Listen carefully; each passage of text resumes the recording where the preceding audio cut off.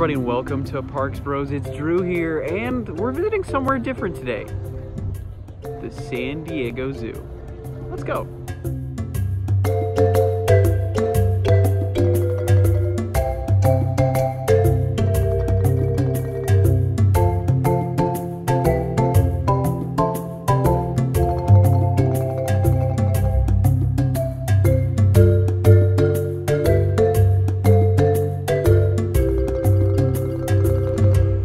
That's right. While technically this is not a theme or amusement park, it is in Balboa Park, so I'm counting it. We're Parks Bros. It's not we're theme park bros or amusement park bros. So today we're going to the San Diego Zoo.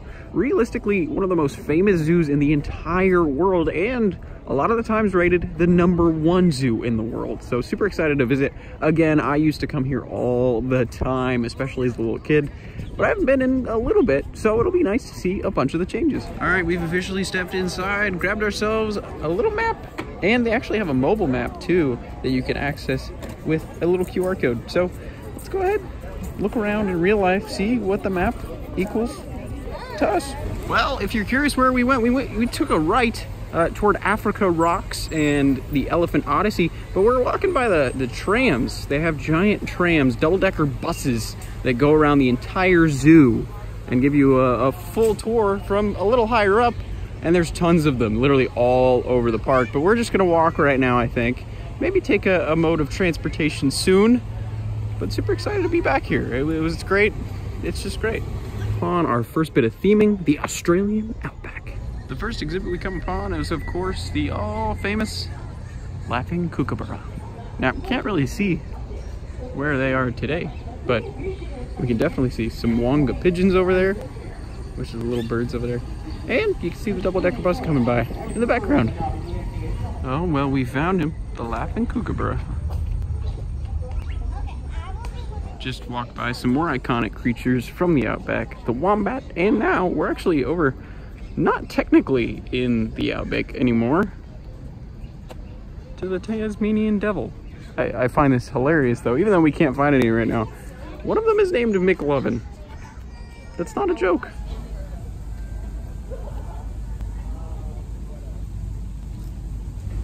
We did just pass Sydney's restaurant, and like, I guess they have barbecue and whatnot over there.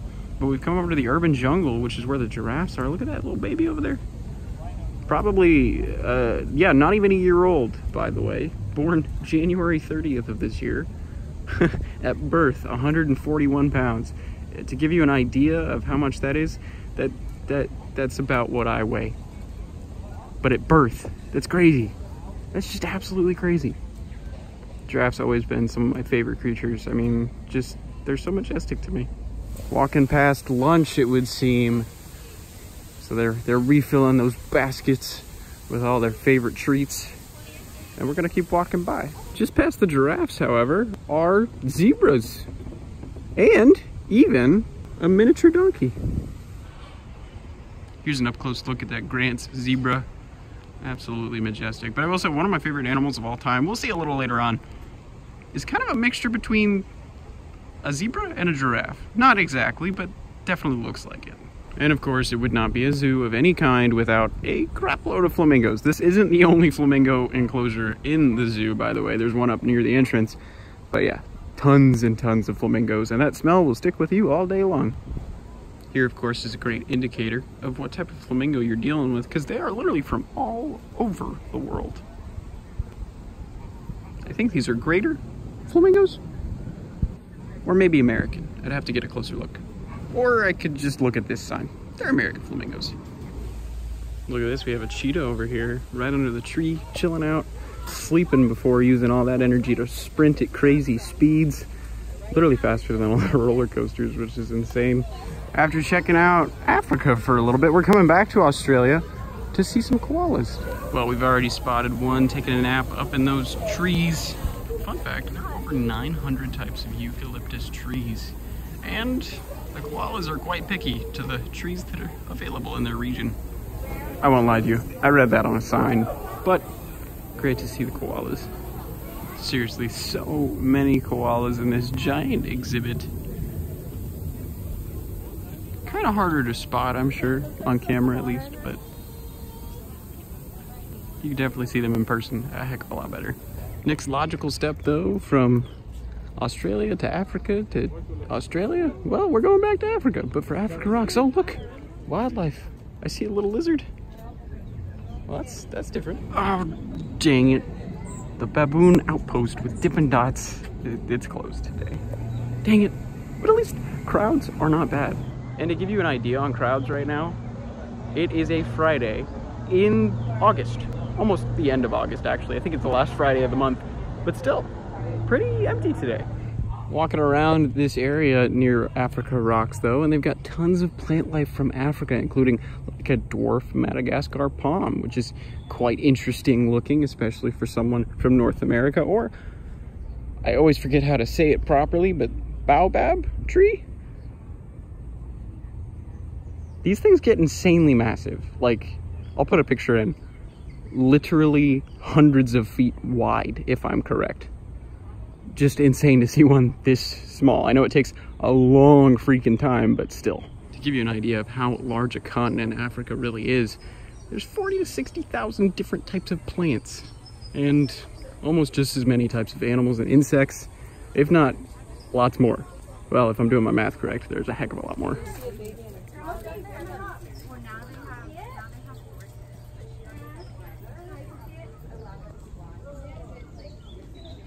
Still hanging out in the Ethiopian highlands. We just saw some baboons, and now we're seeing some galatas. I hope I'm saying that right, but they're relatives of the baboons with a golden coat and a different face and bigger teeth.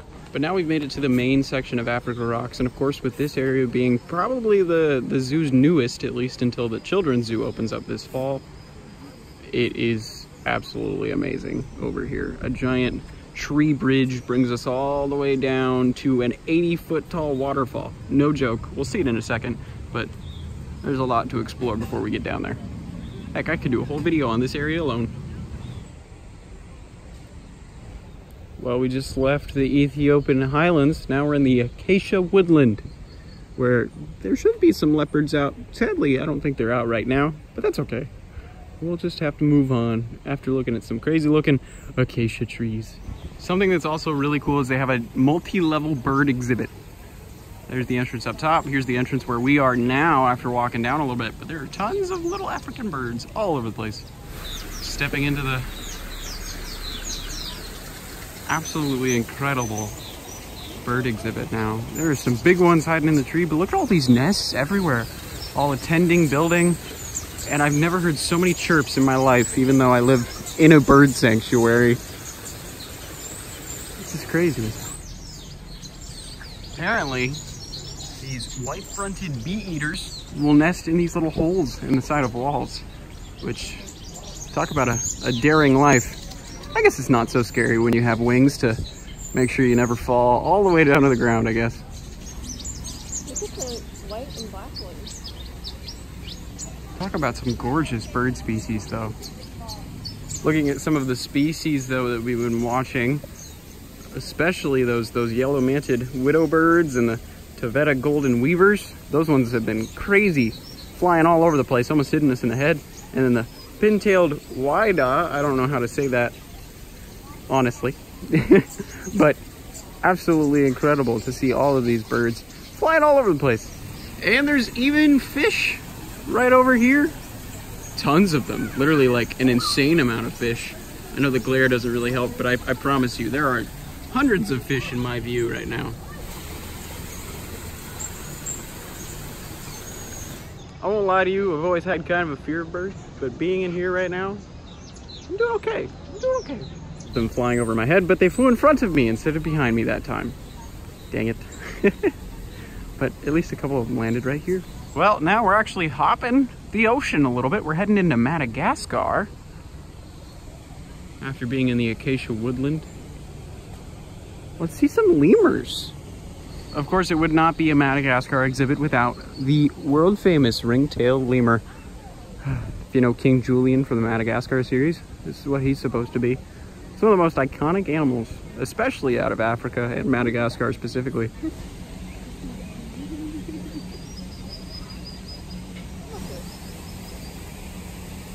Or of course, you know the ring-tailed lemur best if you're from my generation, from Zaboomafoo. Great show. Ah, dang it. If only I didn't care, but I can't see the honey badger right now. He is one bad... I can't say that. I can't say that on this channel. I did promise everyone an 80-foot tall waterfall. Well, let's look inside. Oh, it's loud and wet. Talk about a spectacular sight, though, especially for a zoo. And that's not even part of an exhibit. And to get to the last area of the area, you've got this gorgeous view of that sky lift, even the top of that church over there. And even that iconic bridge. I mean, this is literally one of the best sight lines in the entire zoo. And it's right next to some penguins. And apparently, this penguin pool was made possible by Audrey Geisel and the Dr. Seuss Foundation. That's a cool fact. Now, believe it or not, this giant aquarium right next door to the penguins is actually attached. So yes, there are leopard sharks swimming around in the penguin exhibit. Don't worry though, they're not gonna hurt the penguins at all. But absolutely incredible down here. Yeah, here you go. They actually compete for food, trying to get, you know, small fish, crustaceans, and the like. So yeah, no, they don't attack each other. They just compete in the food chain.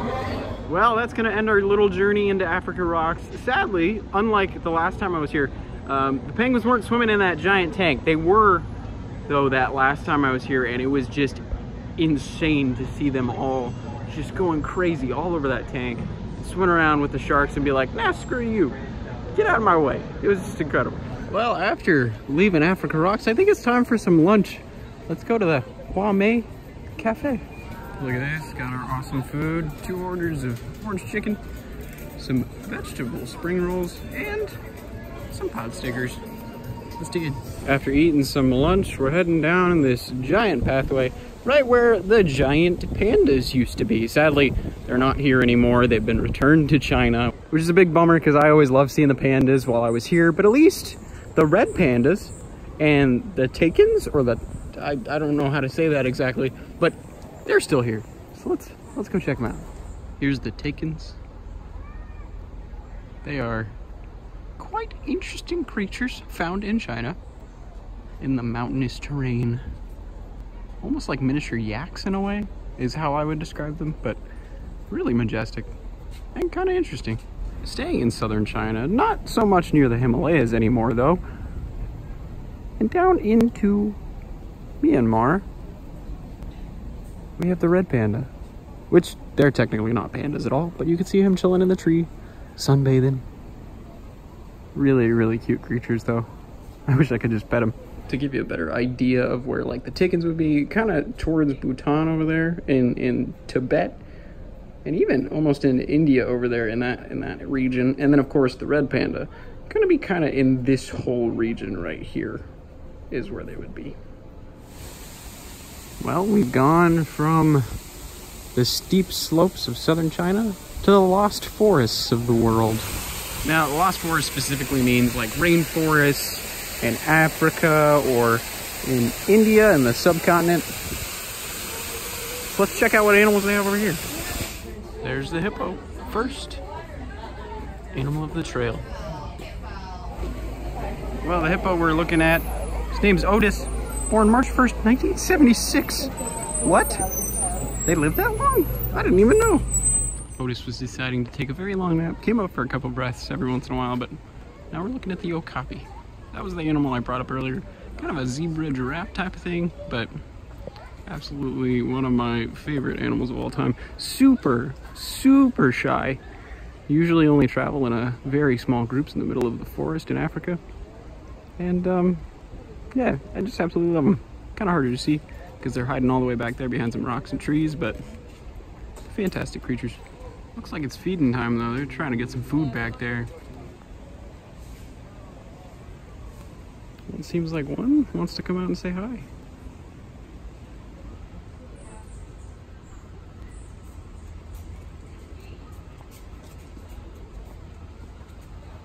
I always find it hysterical hanging out by the Okapi exhibit for a little while because you have so many people come up and they're like, is that a zebra? Is that a donkey? No joke, 2 seconds after I filmed that clip, that was someone's reaction that walked by us.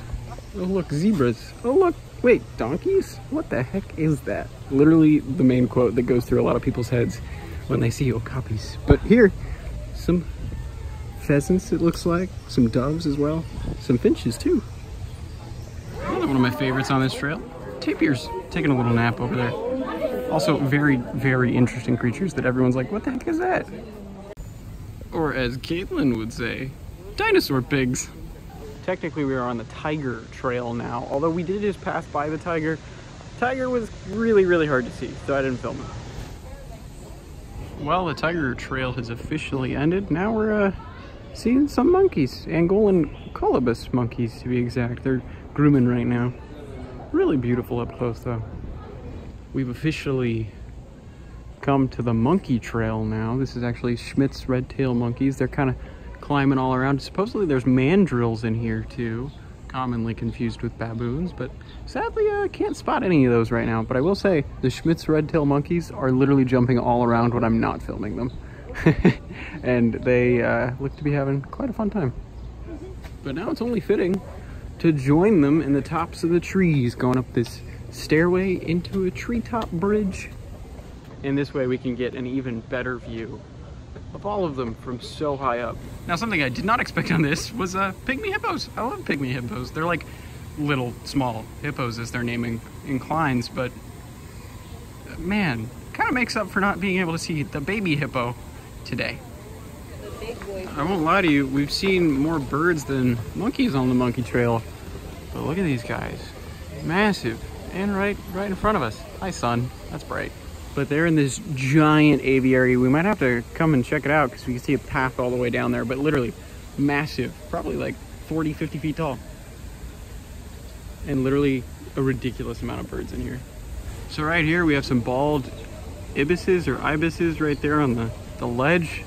Then a stork and a spoonbill. All in this little sight line. Come over to the gorillas now. A couple of them are out. They are sleeping over in that corner over there, if you can see a foot. But yeah, it seems like all the animals are tuckered out midday. Maybe it's because it's really hot out. So just walked by the orangutans, and sadly, none of them are out in the sun today, which I understand. It is pretty hot. Walking by the exit, and of course the many gift shops over here. We're heading towards that SkyTram. Don't know if it's free or not. I think even if it's a couple bucks, I'm willing to pay it because it's something I've never done here. Always been told it's literally one of the best ones in the world. So let's head that way. There's the entrance for the SkyTram, at least one of them. And the Children's Zoo opening fall of this year. Looks like they've got some buildings under construction right at the moment. Can't wait to visit again, you know, check it out. Because I know there's a lot to see and do whenever that reopens. Or opens for the first time, I guess I should say. Well, it does look like these are free. We weren't shown anything to pay or whatnot, but sponsored by Alaska. Kind of funny, but makes sense. Alaska is a big flyer out here. And we're on.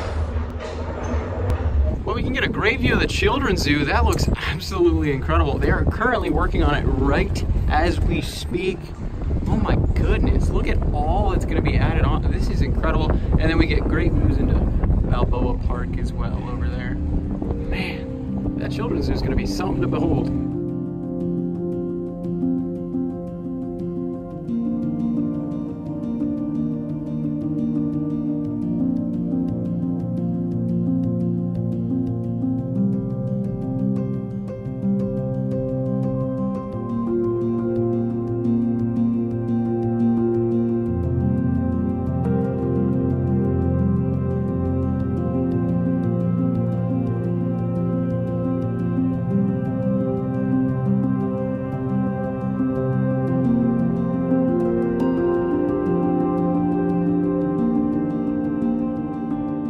And the sky ride is coming to a close, about just as long as it took to wait in line. Very quick, but very beautiful and scenic. Really liked all the views we got of some of the exhibits and just the surrounding area. I will say though, it is incredibly windy up here, so I apologize if you can't understand a word I just said.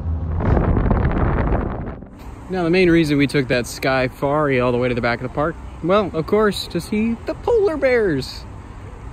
Love me some polar bears.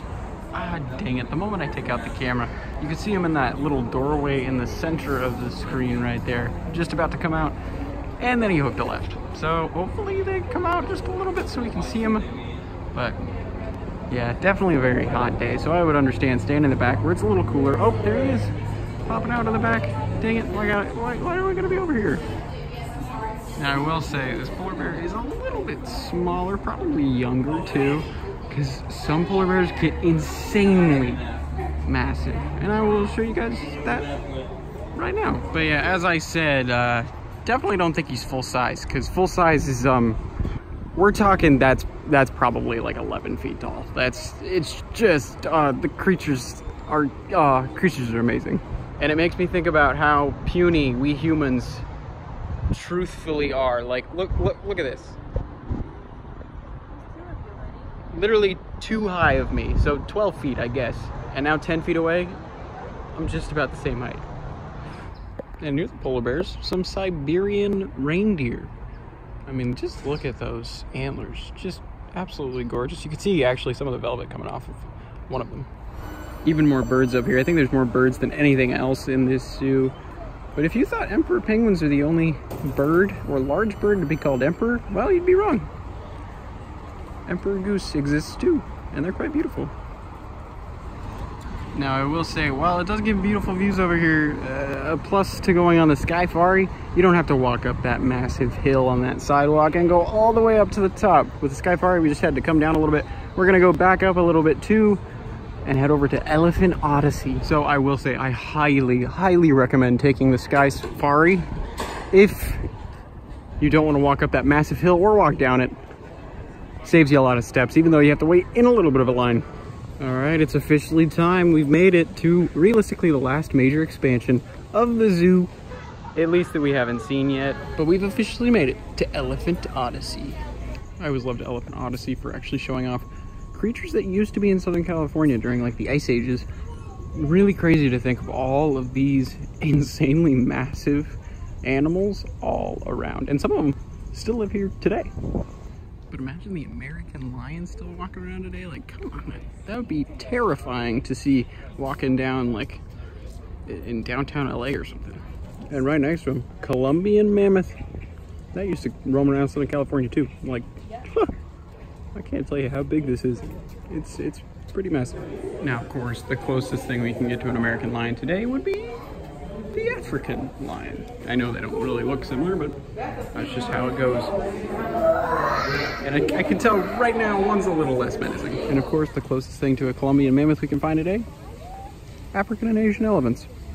And another really interesting creature that used to live all over the place, now in just a couple places in the world, a tapir. We saw one of these a little earlier today, but this one's out and about, active. Here's a mural looking at what it could have looked like 12,000 years ago, and now what it looks like today.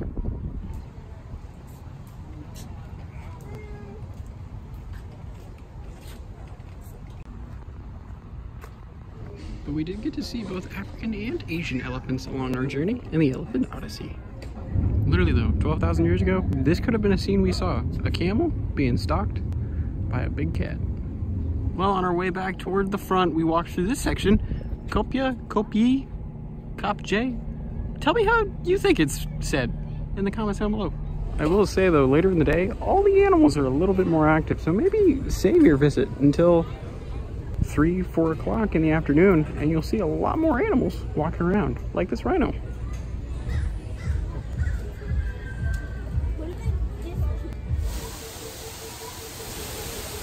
On our way out, we decided to stop in the Scripps Aviary. That's the one I was talking about earlier with the spoonbill and the stork. Look at, speaking of which, the stork just caught some food. I've never seen so many interesting birds in one place in my life, and it's a multi-level experience.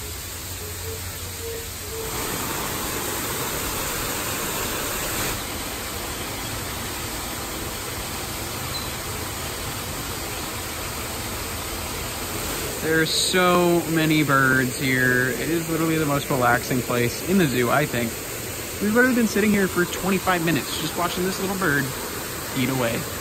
I could seriously sit in here for hours though. It is just that calming.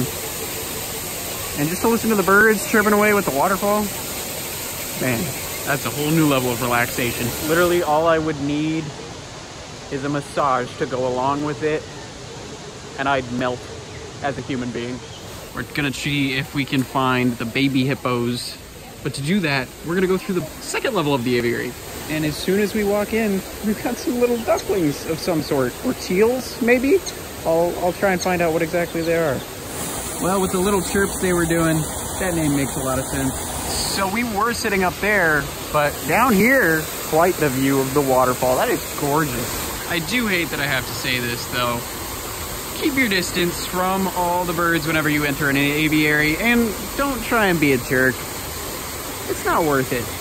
Also, don't feed them, of course. But yeah, just don't be a jerk to the poor little animals in here. The reason I mentioned that is because we just saw a couple like film in the faces of those little ducks that we just saw, and like try and scare them in some ways. It's just not cool at all. Like, come on. Maybe it was a good thing we went through that second floor of the aviary though. We got a beautiful view of the Malayan tiger that's sitting right up top of the enclosure. Definitely a better view here than down in those little glass cases where we were a little earlier in the day, but yeah, absolutely amazing. Kind of terrifying, but gorgeous creatures. Say hi. You're thinking about it. Well, after walking the hippo trail yet again, we found the eagle trail, which has this giant enclosure with harpy eagles and more. It's huge. And we're totally on a bridge right now. How cool is that? And we can look down into a valley. If this helps with height, we're about 2.5 double-decker buses up. Indian condors flying around too. The condor came down to show us who's boss. They are so massive. We're talking like a 15-foot wind command. It's incredible. That's literally almost 2 me's. Sadly, haven't spotted the harpy's eagle, but to give you a perspective, we have the same wingspan. And that weighs only 20 pounds. I weigh quite a bit more than that. And as we finally make our way out, looking at the old giant panda exhibit, it looks like they've changed it into a red panda exhibit by the signs. Don't see the red panda anywhere at the moment. But yeah, I wish we still had our pandas here, because they were quite the sight to behold. And we were one of the 3 places in the United States to see them, and I think only Atlanta and Washington, D.C. have them now. But yeah, there used to be giant pandas all over these exhibits. But now they are in a sanctuary in China. Well, on the way back, we spotted our red panda friend. He's all the way up there, and he's so, oh my gosh, he is so freaking adorable. Yeah, that's, oh, he's so cute.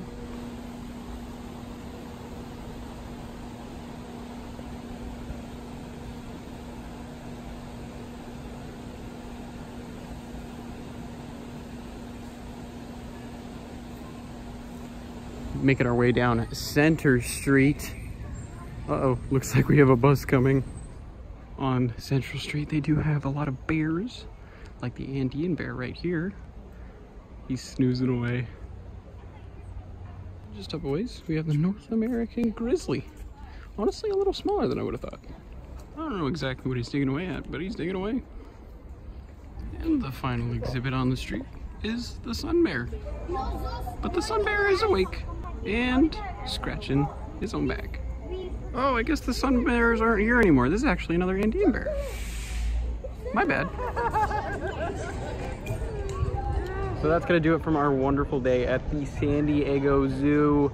If you enjoyed, make sure to subscribe, like, all those things, and check out all the description links, because I've got brand new pins, some Twitch stuff. It's great. It's a fun time.